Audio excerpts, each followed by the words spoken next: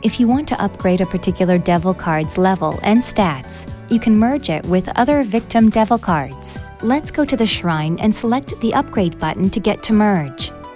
Touch the base card area to select the card that you want to upgrade. Next, touch the victim card area and select the card or cards you want to sacrifice as victim cards. You can select as many as 30 victim cards at a time, but keep in mind that once these cards are sacrificed, they disappear from your deck.